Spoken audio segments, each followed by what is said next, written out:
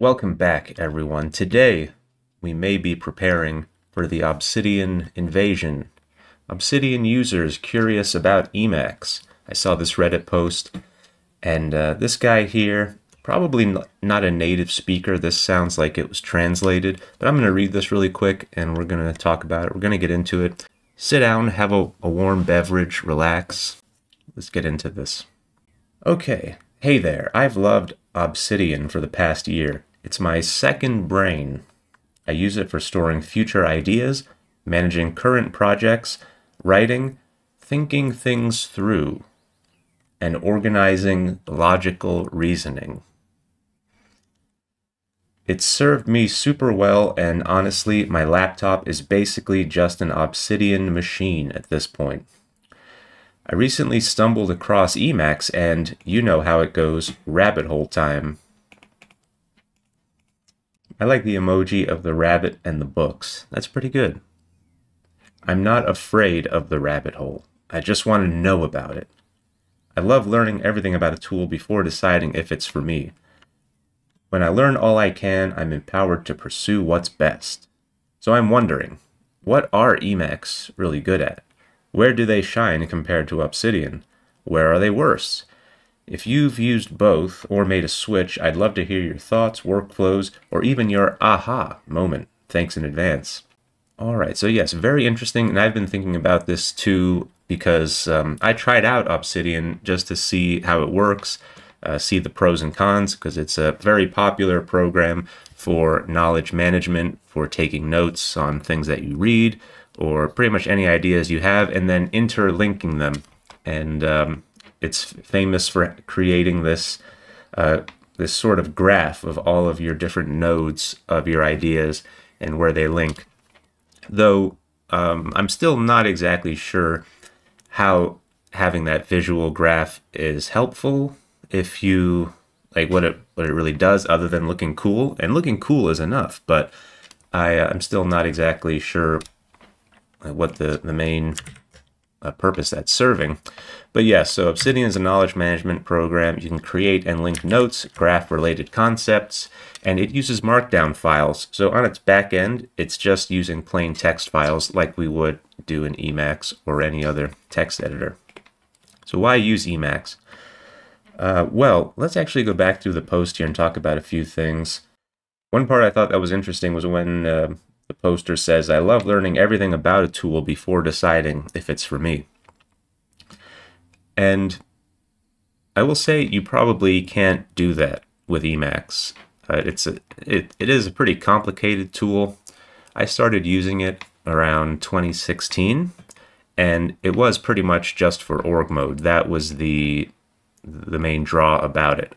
The thing that caught my attention about org mode was how if you're writing something, because I'm primarily interested in using the tool for writing, you can document, outline, and compose all at the same time. So you can be sort of laying out your document logically and then be filling in the gaps with text and then rearranging things as you go and saving things off to the side, hiding things. If you are not going to include something in your document, you can kind of hide it and then come back to it if you want to.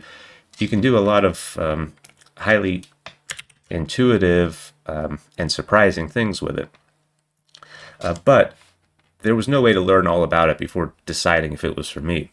Like I still try other tools just out of curiosity, but the deeper I go into Emacs, the more I find how difficult it would be to replace it with any other tool because I just can't get the functionality.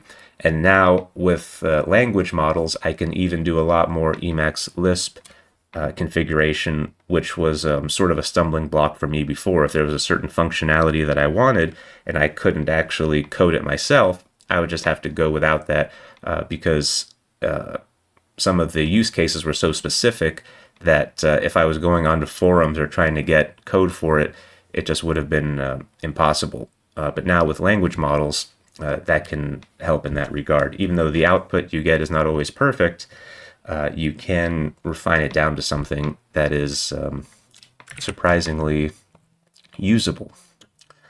So why use Emacs? Well, longevity was one of the things. Emacs has been around for ages, and it will remain, even if it goes away. You know, it's free and open source, so it won't really ever go away. It's you can always just repackage it. You can even write your own version of it. General purpose. So while Obsidian is well written for the specific thing that it does, Emacs is a general purpose tool. So it's a living environment for editing text. So you can kind of do virtually anything you want with it. In theory, you're not sort of locked into a specific mode of working. And even with the steep learning curve, it's still a superior writing environment. So opening a document in Obsidian, you're basically pulling from a markdown file, and it's just like being in Microsoft Word or a Google document in terms of moving around your document. I think they've integrated the Vim keys, so you can like use Vim keys to move around the document, I think, optionally. But other than that, the experience is a very plain sort of vanilla writing experience where you're moving around, you're scrolling, you're highlighting. You don't have the sort of fast and crazy intuitive things that you can do in Emacs. Things that would just be silly almost. Like for example, if I just wanted to take this line that I'm on and make every first letter capitalized, there's a key command that just does that. So it's little weird things like that you don't think would be useful, but then surprisingly they turn out to be useful, like transposing words. Like, oh, I want to flip those, and then you just hit a key and it goes. Or transposing sentences. Yeah, little things like that that make it a superior writing environment. Of course, the cons of Emacs, yeah, there is the steep learning curve. You don't have the sexy knowledge graph that you get in Obsidian, though I'm sure somebody could code something like that. At the very least, you could probably code something that on the back end could create a graph like this as a PNG or something using GNU plot or one of the Python plotting scripts.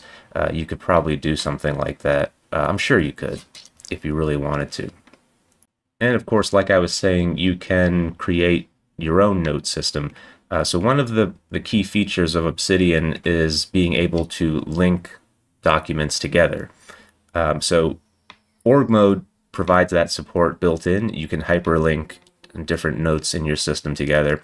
And so what I typically do is I'll open up one file that kind of acts like a notebook, let's say, if it's on one topic.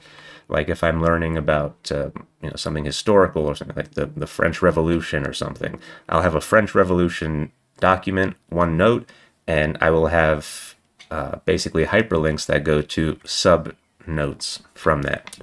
And that's really all you need. I find that goes quite far. And a lot of the functionality from Obsidian that I liked, I've built into my own note system here. One of the things I liked, you could just highlight some text in your note and then create a new hyperlink from that without having to actually go in and create the document, and then it can automate that.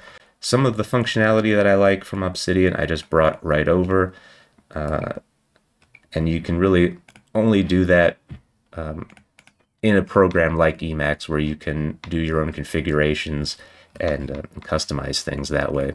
So yes, I would say mostly for the intuitive writing process and the customizable environment, the general purpose living environment of Emacs, I would say it's something good to try out if you're an Obsidian user and you're curious.